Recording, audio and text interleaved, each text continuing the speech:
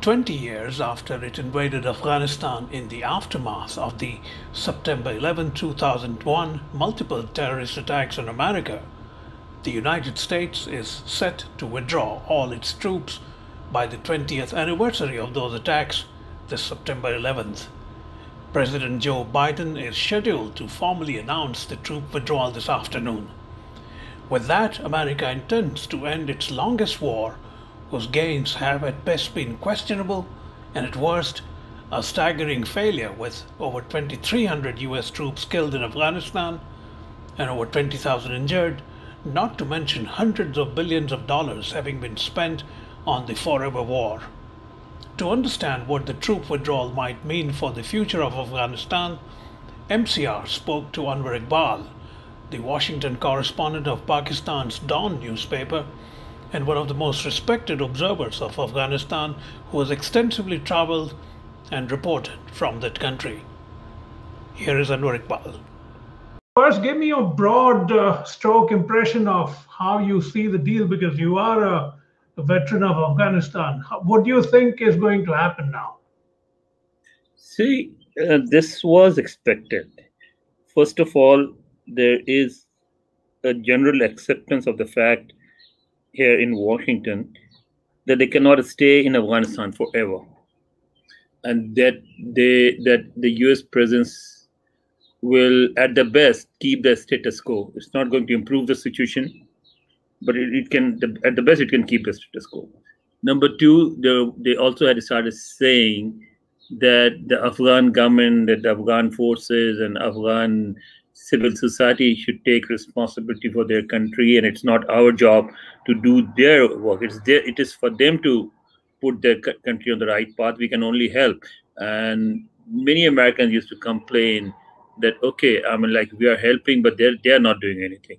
So there was what you may call an engagement fatigue, and it is to be expected. Almost 20 years, and this is the longest ever American involvement in any country. So you cannot expect America to stay there forever. That is one thing. The other thing is that despite this realization, the Americans are either cannot, I think cannot, rather they do not. They probably do want to, but they cannot do what is needed, which is to somehow arrange an understanding among Afghanistan's neighbors to promote peace and stability in Afghanistan. Unless that happens, there can never be peace in Afghanistan. Right now, what happens? Pakistan, India, Iran, Uzbekistan, Russia, to some extent even Tajikistan, they all have their proxies in Afghanistan. And they protect their interest by engaging Afghan factions and using them to fight for their interests. For instance, the Pakistanis feel that if the Indians, or rather whenever the Indians have influence in Pashtun areas, we start having explosions, we start having armed groups, we start having demands for separation in KP, Khyber Pakhtunkhwa and Balochistan. The Indians feel that whenever Pakistan has an upper hand in Afghanistan, particularly in Pashtun areas, but also in non-Pashtun areas, then it uses it to create problems for India. So similarly, Iranians feel that unless and until they protect the Persian-speaking and the Shia groups in Iran, they will be vulnerable to happenings in Afghanistan. So they want to make sure that the Persian speakers, particularly the Shias, are not only safe, but that they maintain a close link with Iran. Remember one thing, a lot of Afghans and Pakistani Shias fought in Syria along with Iranian volunteer forces. Okay, right. So naturally, it is a major handle of influence for Iran, which Iran uses to its full extent. So all these three countries keep sort of, in a way, I think, consciously or unconsciously, contribute to keeping Afghanistan destabilized. And so, unless there is some understanding among, particularly among these three, but also Russia, also Uzbekistan, because Uzbekistan has a lot of influence on Dostum and in northern Afghanistan, in Juzjan area, and the Uzbek are considered the fiercest fighting force inside Afghanistan, and although they are small, but they occupy a key city, Mazar Sharif, and which is the second largest city. So having them on board is also important. Right. Tell me something. America never really is known to leave a place once it enters. There may be some diminishment in the troop level, but in terms of the American influence in Afghanistan, like it's happened in most places where the US goes to, it's really not going to go away. They are going to keep 3,000 troops still, right?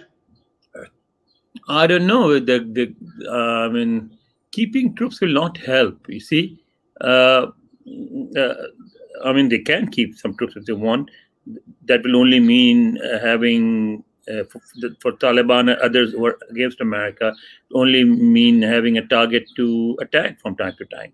It will not achieve much, but American influence will remain. American influence always stays. I mean, after America leaves, like America left Afghanistan, but Vietnam, but America still has a lot of influence in Vietnam.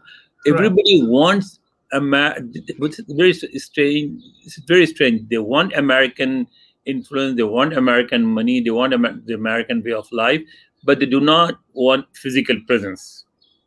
That's it. Right. So I think even Pakistanis, although they are sort of supporting the Taliban demand that the Americans leave, but they actually do not want the Americans to leave.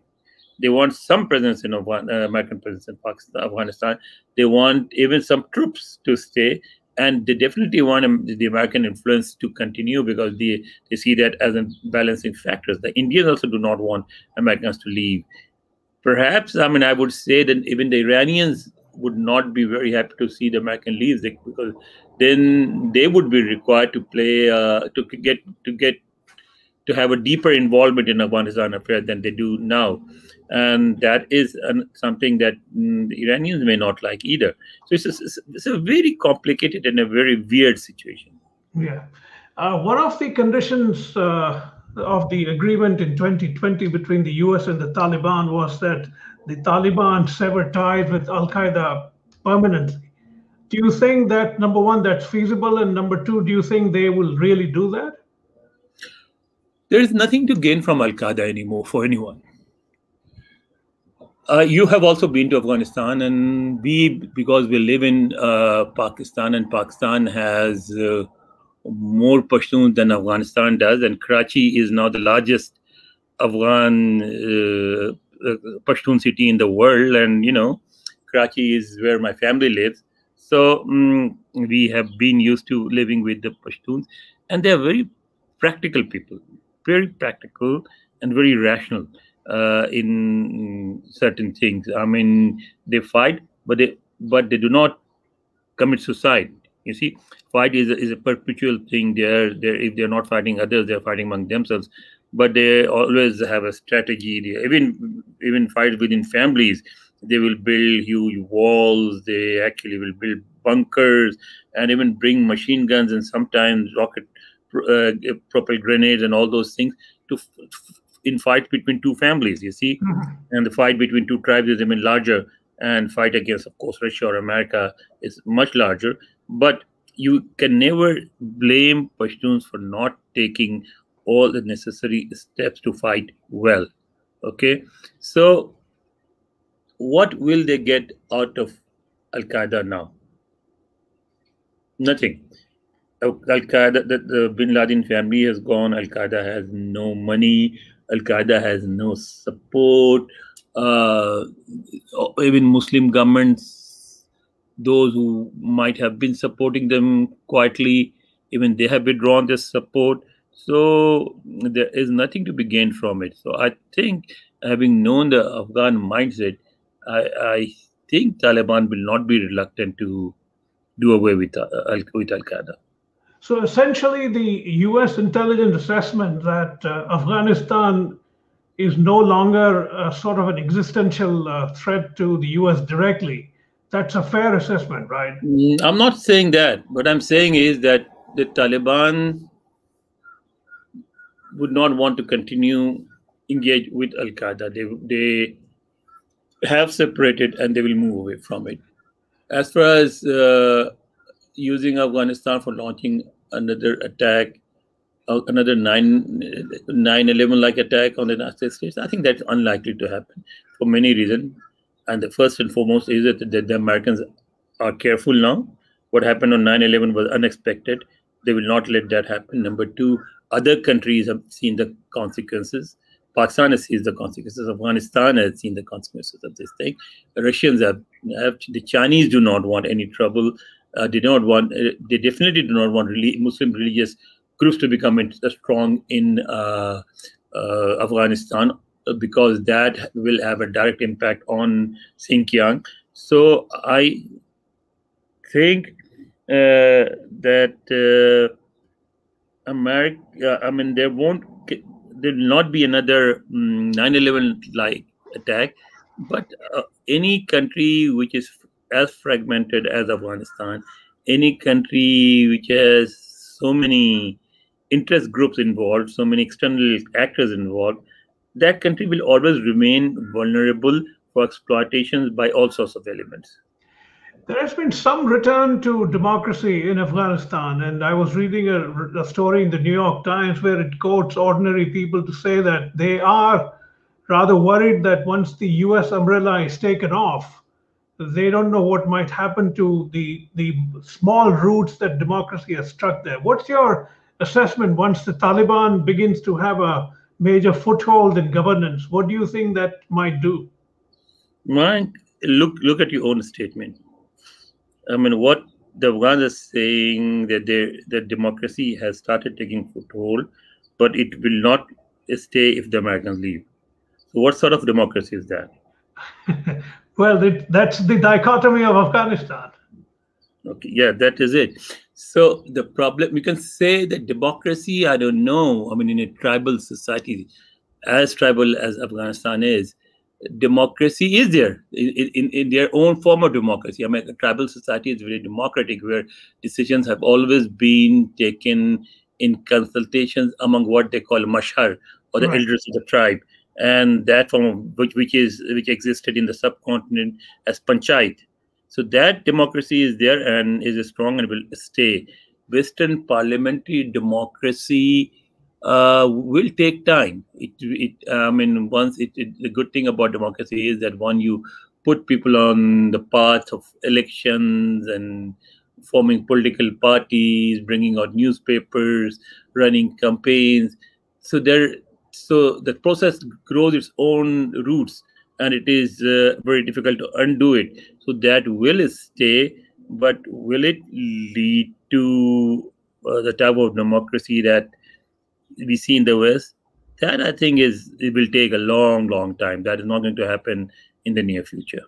But it may not even be necessary once peace prevails. It doesn't matter what form of democracy they practice, right? It does not necessarily have to be parliamentary in the fashion of, say, in India or Britain or in Pakistan or elsewhere. As long as they follow peaceful ways, what difference does it make? No, it is. For the Afghan middle class, it does. To them, it does make a lot of difference because they want to have a say. And in a tribal setup, the middle class is almost voiceless. You see, it's always the tribal chiefs and tribal elders who wield all the power. So obviously, for the Afghan middle class, it is very important to have a setup in which they have a say. See, we have this problem in Pakistan too. Pakistan is definitely in this respect better than Afghanistan, but at the same time, compared to India, democracy is weaker in Pakistan because we have very strong tribal traditions in KP, in Balochistan, in Sindh, even in some areas of Punjab, and therefore democracy. Once a long time ago, an Indian journalist asked me why, whenever an elected government is toppled, why the change is welcomed in Pakistani cities, why people take off processions in the streets in favor of the military takeover. And I said that is something you need to understand. The thing is, when you have elections, when you have democracy, those who get elected in Pakistan are the ones who are very, very rich and influential. These are tribal chiefs. These are big jagirdars. These are like traditional peers, and these are the people that ordinary people have no access to. And when the army takes over, what do you do? What you end up having is army officers. The ordinary people have to deal with. They don't have to deal with generals. They have to deal with captains and majors, at the most a colonel. And most of these captains and majors and colonels are from lower middle class families who get education, get commission, and become army officers. So what happens when you have a military takeover in Pakistan? That these middle class people have a greater access to the corridors of power than they do in democracy, and that's why they welcome it. How do you see the exit of the US troops and perhaps Taliban making even deeper inroads? What do you think it might do to the overall governance structure in Afghanistan?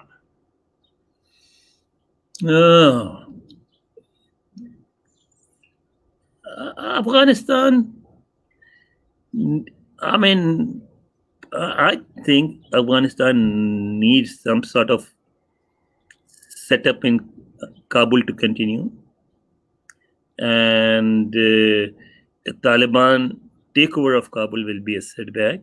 There should be, Taliban should become a part of the ruling elite, but they should not take over.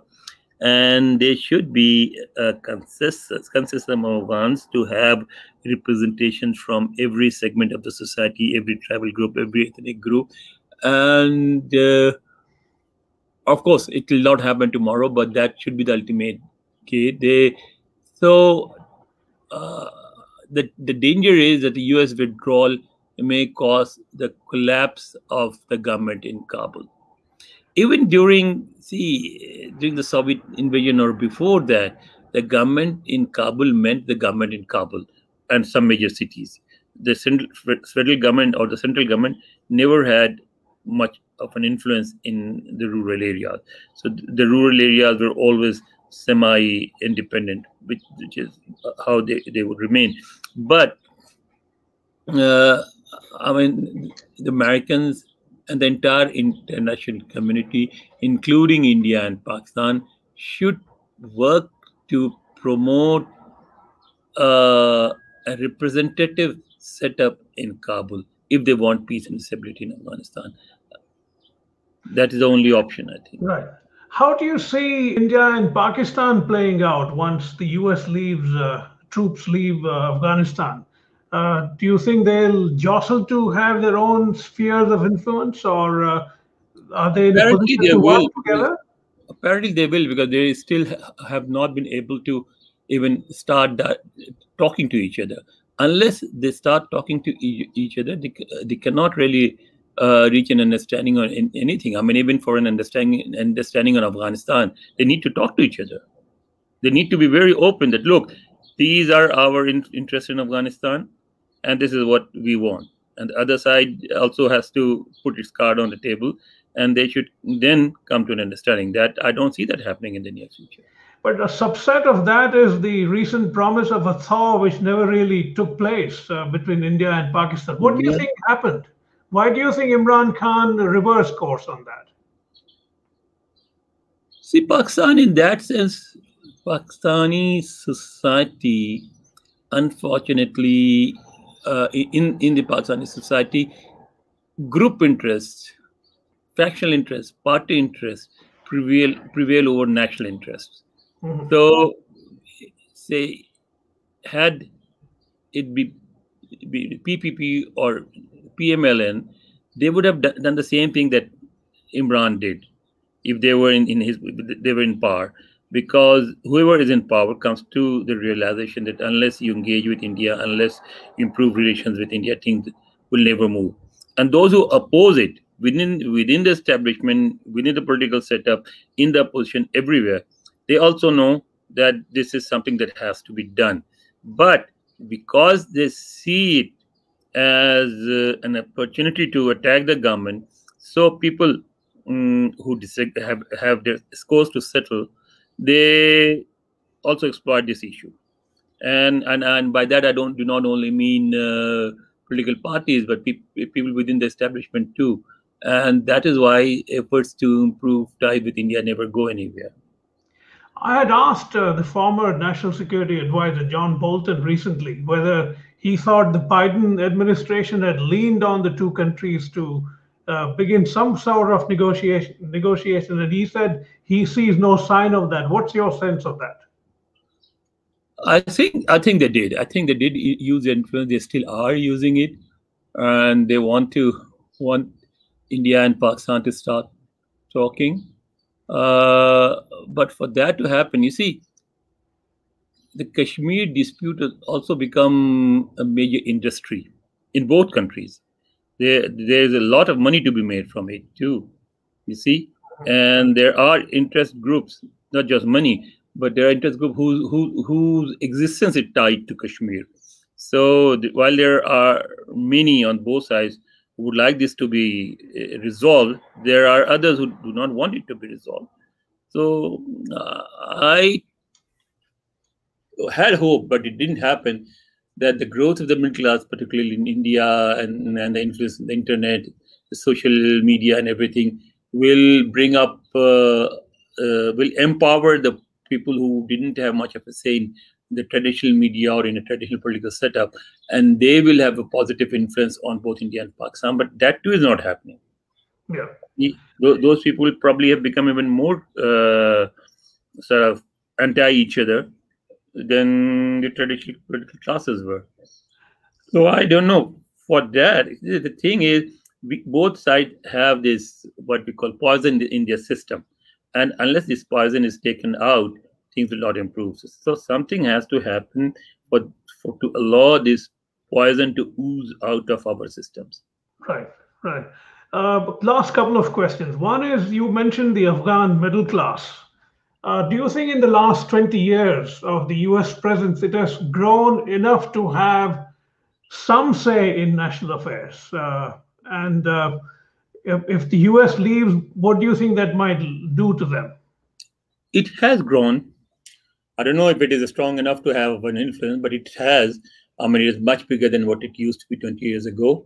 That is the beauty of, you can say, capitalism. That it does create a middle class, because it needs to have a middle class for it to prosper. So if international engagement remains, if money keeps coming in, and if jobs are created, this middle class will grow stronger. Otherwise, what will happen? Most of them will leave Afghanistan, and things will be back where they were before the US invasion. Right. And finally, what is your expectation of the Taliban making a go for Kabul to control centrally? And if that happens, you've already said that may not be a good sign. I think to do that, the Taliban will need some support from both inside and outside. This time, that support may not be forthcoming, because nobody wants Taliban to have total control over Kabul. Including Pakistan. It's true for Pakistan too. They do not want Taliban to have full control in Kabul. They want Taliban to be a part of the ruling establishment. They want Taliban to have influence, but because having Taliban in Afghanistan would have its repercussions on Pakistan too. So Pakistan does not want that either. So unless and until what do you call the Abdullah group and the